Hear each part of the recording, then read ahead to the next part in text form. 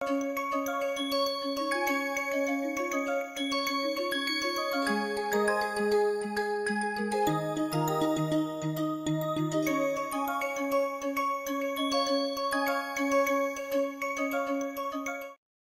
everyone, welcome to yet another session of our NPTEL on Nonlinear and Adaptive Control.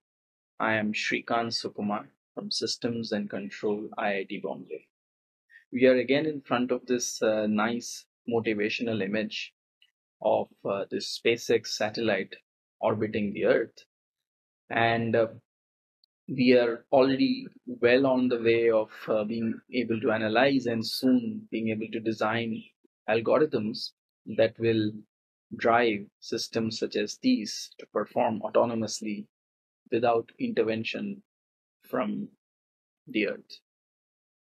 So we are almost at the end of our discussions in the week 5, and we have been looking at the topic of persistence of excitation and how it's connected to stability of time varying linear systems specifically. The context of these time varying linear systems is, as I mentioned, from parameter identification algorithms. We are, of course, yet to see these parameter identification algorithms themselves, but we will do so rather soon. Right? So let's sort of look at what we were doing last time specifically. So at the end of the last session, we had already proved for the vector case, that is this problem, right? We had proved for this dynamical system that if phi is persistently exciting, then this is in fact uniformly exponential, globally exponentially stable. So uniformity is anyway included, right? So we got this rather nice result for this dynamics where phi is now a vector in Rn, right? And we also just stated, we didn't actually complete the proof of it. I encouraged you to complete a proof of it, but we stated sort of a nice exponential stability result for a system of this kind, which is a very, very standard structure in model reference adaptive control, where E was the tracking error and theta tilde is the parameter estimation error. We usually get something, a system of this kind in the model reference adaptive control context, right?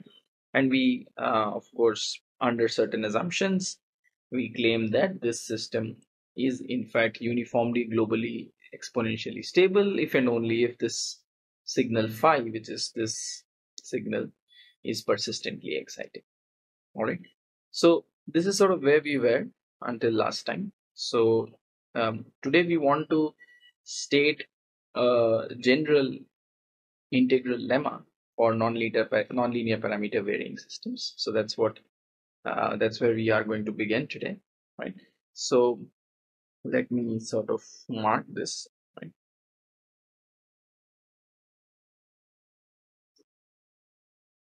as lecture 5.6. All right. So what is this integral lemma? So if all of you remember, we have already seen an alternate version of exponential stability theorem here, right? Now this is restricted to systems which have state and time dependence, right? Which is already pretty general. So one would wonder what more do you require? But if you start to look at what is called parameter varying systems, nonlinear parameter varying systems, that is basically systems which have a structure like this, marked here. Yeah, these are called nonlinear parameter varying systems. Why? Because you can see that there is this lambda, which is a parameter, right? So when we say what is a parameter is just some constant value. So you keep plugging in different values of the parameter lambda, and you get a sort of slightly different or slightly modified dynamical system. This parameter could be anything. For example, when we look at the van der Pol oscillator, if you remember, there was a parameter, right, which affected the behavior of the van der Pol oscillator, right? So similarly, there are many parameter varying systems, especially in adaptive control, right? And so it's rather critical to be able to talk about stability of these parameter varying systems uh, when for a certain range of parameters, right? I mean, I don't want to claim stability of a parameter varying system for one particular value of the parameter, but I want to be able to claim that for a certain range of parameter values, I am guaranteed to have nice stable performance, for example, right? So this integral lemma, what it actually says is something like that, a stability result for parameter varying systems. And this is along the lines of this alternate exponential stability theorem, right? Why do we say that? So let's look at this integral lemma first, right? It says that if there exist constants RCP positive, right, such that you have, uh, you have that this max of infinity, the L infinity norm and the LP norm for some P and some x0 in BR is upper bounded by C norm x0, right? Then x equal to 0 is to be lambda uniformly locally exponentially stable, right? And further, if this R is infinity, that is, if C exists for all x0 and Rn, then it is lambda uniformly globally exponentially stable. Okay, so what is when do you say that lambda is you have lambda u less? So what is the purpose of the lambda? The point is that it is uniform local exponential stability holds for all lambda in some domain D.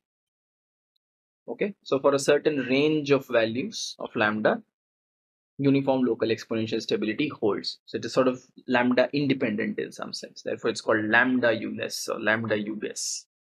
Okay, so now why do I say this is similar to our alternate exponential stability theorem? All you need to think about, all you need to do is recall what was the L infinity norm. Oh, sorry, all the LP norm. L infinity is just the bound in some sense. So what is the LP norm? It's basically something like a 0 to infinity norm of x p. Sorry, it's you have to put the time argument here because this is just the vector norm.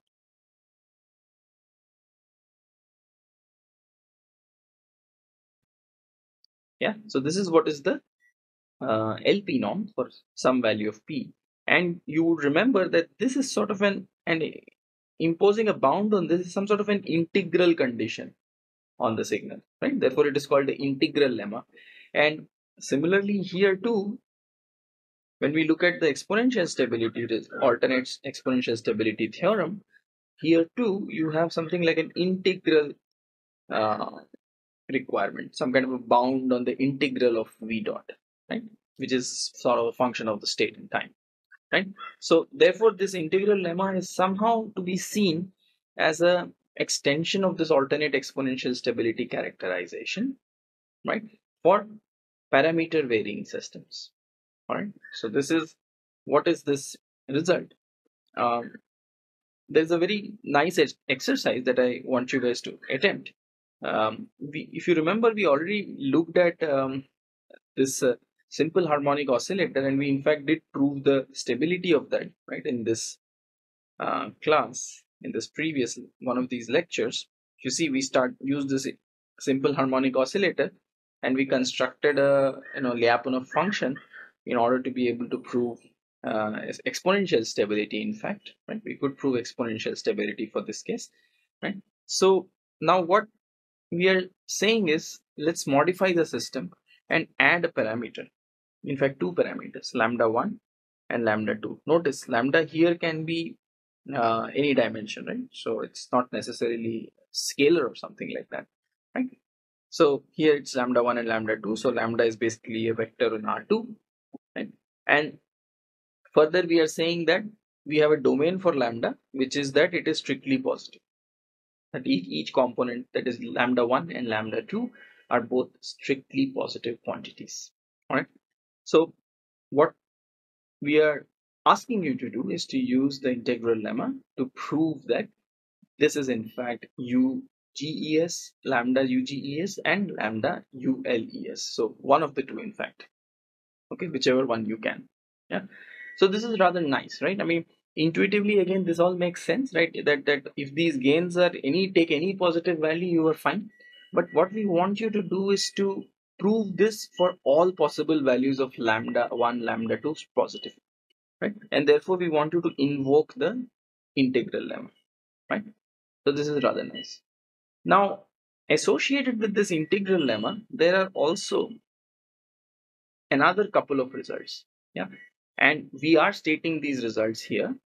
Yeah. And then I'll work a problem. So not in exact same sequence, but anyway, we are stating these results here because we want to show the utility of uh, this new integral lemma also to prove convergence of parameter identification systems. All right. So as always, this entire discussion on persistence this entire week has been on using persistence to claim some kind of a stability. All right. For parameter identification systems. So we want to do the same for parameter varying systems also. Yeah. So um, of course we have very good motivation for it. We will talk about it soon. But first I want to define another notion and also talk about one more lemma, right? Which is for parameter varying systems, right? Okay. All right. So let's look at this. So this is lambda uniform persistency of excitation. So we've already defined persistence of excitation, but now for parameter varying systems, we are defining a new version of persistence of excitation, and that is the lambda uniform persistence of excitation. And it's also shortened as lambda UPE. Okay. What is it? It's pretty straightforward. You have the same kind of function. The only thing is now the function also depends on a parameter, right? Because your system depends on the parameter, so you can hope that this function also depends on some parameter, right? And we have this outer product of this phi, which is now lower bounded by mu I. Notice we don't use the upper bound here. Yeah. So I think I had already mentioned when I did make the definition of persistence of excitation that a lot of people don't use the upper bound because that is just really codifying the boundedness of the signal, which is sort of okay. Yeah. So we are not really using the upper bound here, but the lower bound is the critical one, which cannot be avoided. That's what is most critical for persistence. Yeah. So so persistence of excitation, this expression looks exactly the same, barring this lambda parameter appearing here. So what are we saying? We are saying that we satisfy a similar condition for all t, so over a sliding window of time, capital T, and for all lambda in the domain. So this is the additional requirement here, right? So that this happens for all possible values of lambda in the domain. Okay, therefore it is a lambda uniform property, right? It's a lambda uniform property. Notice that mu doesn't depend on small t as always, the usual things, right? So this is what is lambda uniform persistency of excitation. Just an extension of persistence of excitation property to parameter varying systems. Right? Now, once we have this property of lambda UPE, there is something called a measure lemma, which says that if the function phi is also upper bounded, right, then the length of time for which it exceeds a certain magnitude is lower bounded by a positive quantity. Yeah. So this is sort of intuitive again, So if you think about it, um, so if you think a persistent signal, so let me make some axes. Yeah. If you think a persistent signal, right? Whatever it could be sines, sinusoids, or something like that, right? So even if you say you have something like this,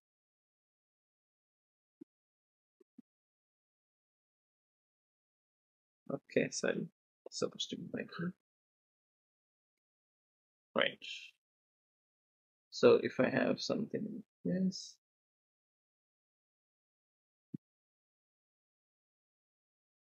Uh, Not sure why this is happening.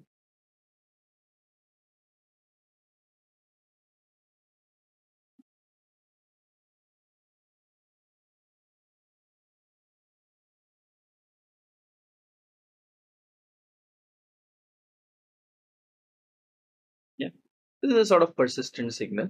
The point is, if I make uh, take any window of persistence, say whatever. I mean, I think this will be like a persistent window, right? So if I keep sliding over this time t, say the period is t, if I take capital to be larger than this time period, then it becomes a persistent window, right? So if I slide over this time t, there is of course some kind of a persistence of excitation. That is, this sort of a condition will be satisfied.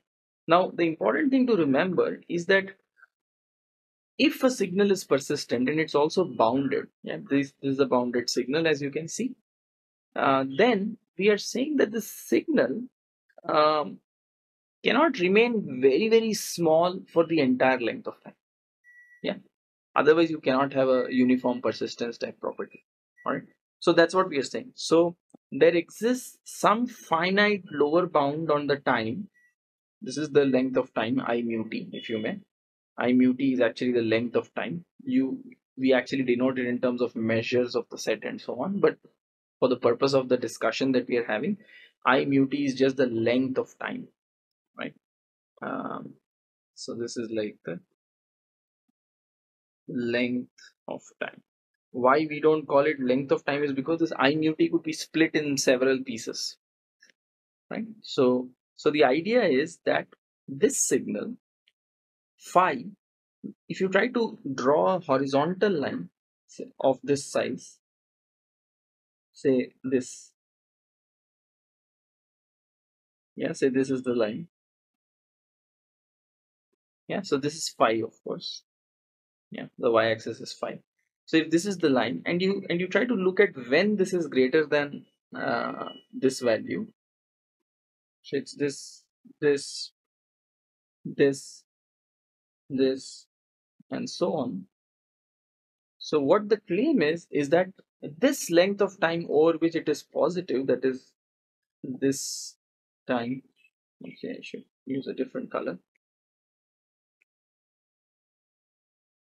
This time plus this time plus this time, yeah, in the x-axis is in fact lower bounded by strictly positive quantity, in fact given to be this value.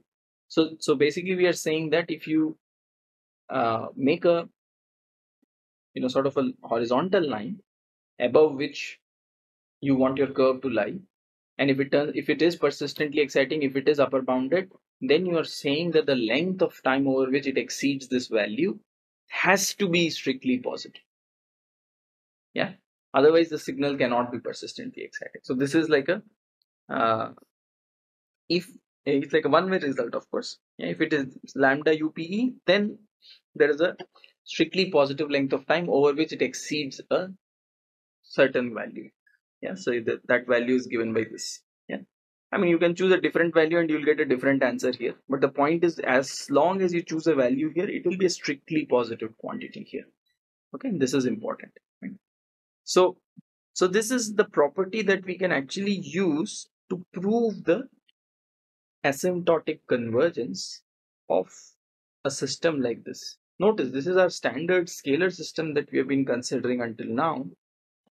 Yeah, but now the important difference is the presence of this parameter lambda. One might ask again, why do we care? Why do we have a parameter, right? So again, in parameter identification systems, it is very common to have this kind of a setup also. Yeah, where your gain with this, where your term connected to the x, or basically the theta tilde, that is the parameter error, in fact, would also have a parameter dependent term attached to it, not just a time dependent term, right? And therefore, we would like some kind of a stability property which is uniform with this parameter. It cannot depend on this parameter. Yeah, this is the usual requirement. I mean, we will try to point it out again when we get to it, and therefore it is rather important for us to also look at stability of these systems. Right. So how do we go about it? As usual, we are saying this is greater than equal to 0, right? We're also saying that AT lambda is lambda uniformly persistently exciting, not just P, but lambda uniform P. Right? And then we earlier we actually integrated this, right, in order to try to prove that this is like this has some nice properties. Now we don't integrate, we take a Lyapunov function, right? Lyapunov like function, if you may, as 1 half x squared, and if you take a v dot, it's pretty simple. You get minus a squared x squared, which I know is negative semi-definite, right? And now I want to start invoking the integral lemma. What is the integral lemma? The integral lemma simply requires that the max of the infinity and a p norm should be upper bounded by some scaling of initial condition norm. And this is the vector norm, by the way, just the vector norm on the right hand side of x0 of the initial condition, and the left hand side are both signal norms. All right. So if you have such a bound, you have uniformly local or uniform global exponential stability. Right. So now what do we have? We have that Vt is less than equal to V0 because this is less than equal to 0. Therefore, it's non-increasing. From that, I can simply write x squared t is less than equal to x squared 0. Therefore, absolute value of xt is less than equal to absolute value of x0. And what is the infinity norm? Infinity norm is just the largest absolute value, right? So we already know that for all t, this happens. Xt is less than equal to x0, which means the largest possible xt, which is the infinity norm or the supremum norm, if you may, is also less than equal to x0, right? So done. So one is done, right? So I've already bounded the infinity norm by some scaling of the initial condition. I mean, I can write it as absolute value, or basically you can write it as a norm. It's a scalar quantity, so it doesn't matter.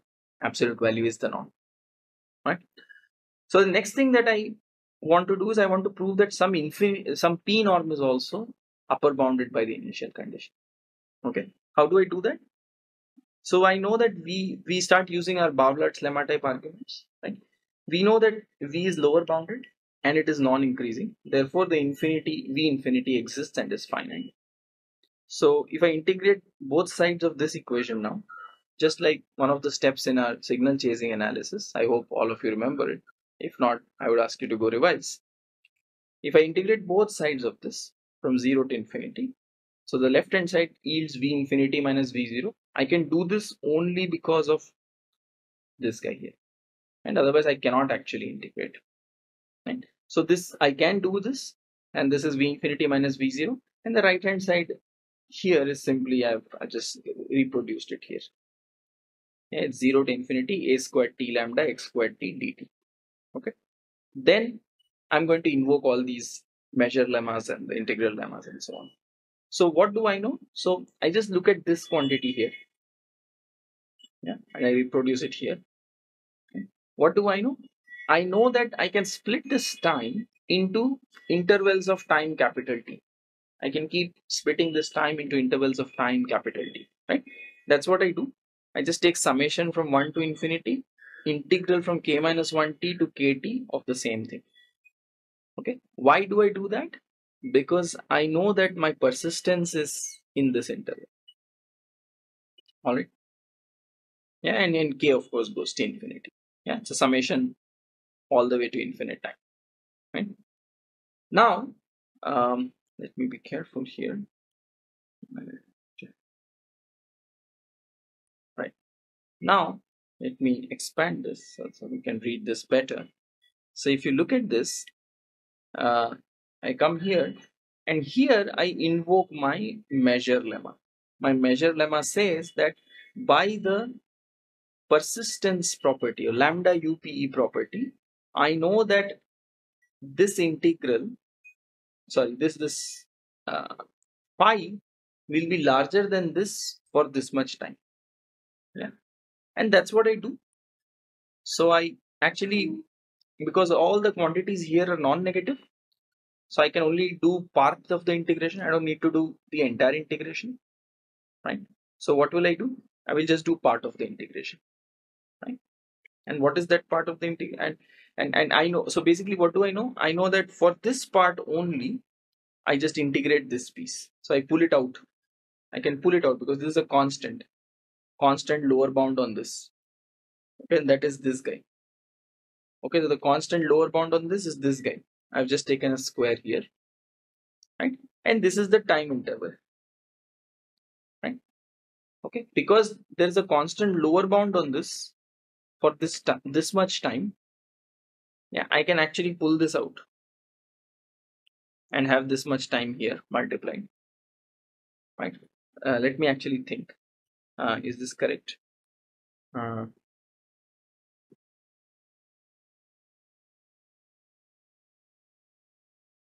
so I can basically assume that it is larger than a signal which is um, exactly this value here within this interval, and in fact zero everywhere else, right? So basically what I'm saying is, uh,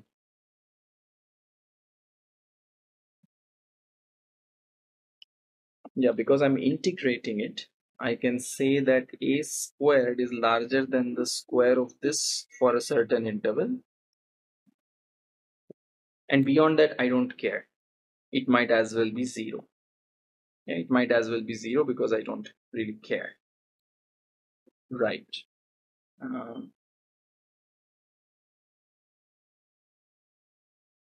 right, might as well be zero. um,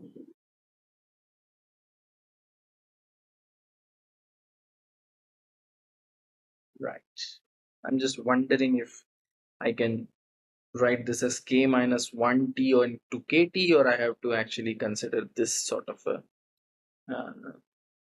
integral only, right?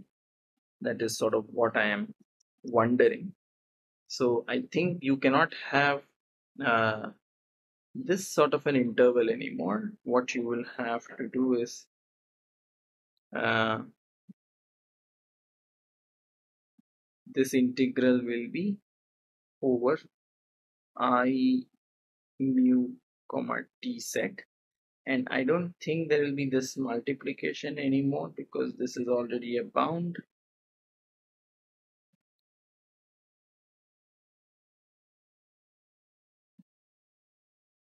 So this will be I mu, I would say k capital T, because it is the kth interval, or I can even uh, yeah, I can even index this with k, right? And this will be basically just x squared t dt, right? This is just basically x squared t dt, right, right.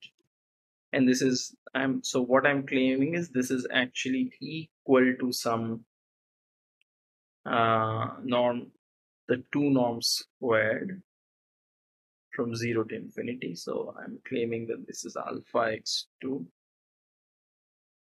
the 2 signal norm of x whole squared. All right. So this, all right. So, but I think there is a little bit more of a step to be done here. So anyway, let me continue with what will happen, right? So you see that I take this integral only over this much time. I still need to sort of answer whether it should be from k minus 1t to kt or just this piece, right? It looks like it will have to be for just this piece, correct? And if this is equal to, in the limit, this alpha, which is this quantity, right? This is alpha is just this guy, right? And this summation can go back here, right here, because k is appearing only here, then this, if this becomes equal to the 2 signal norm, right, then I can plug this back, right, into this inequality here, right, because this negative sign goes here to become v0 minus v infinity, and this is known to be greater than equal to the alpha times 2 norm of x, right. So therefore I have alpha times 2 norm of x to be less than equal to v0 minus v infinity, which means that the 2 norm of x, well, actually this is like a squared, this is a squared, so this is also squared. Square is less than equal to 2 norm, less than equal to v0 minus v infinity, and since v infinity is positive, this is less than equal to v0 by alpha, right. And what is v0 by alpha? This is actually equal to norm x0 square by 2 alpha, right. This is norm x0 square by 2 alpha, right. So I'm done. Yeah, I bounded the 2 norm, the L2 norm by some, I can take square roots on both sides. So I bounded the L2 norm by some uh, constant multiplying x0, and I bounded the L infinity norm with a constant multiplying x0. And that's what we need for the integral lemma to be satisfied. I mean, the assumptions of the integral lemma to be satisfied. Yeah, both are upper bounded by some constant multiplying x0. So just take the larger constant and you have this, and it's done. We took p equal to 2. All right. The only thing I need to sort of verify, which I will do at a later stage, is how this translates to the 2 norm. It's not difficult because we are taking sort of limit as k goes to infinity.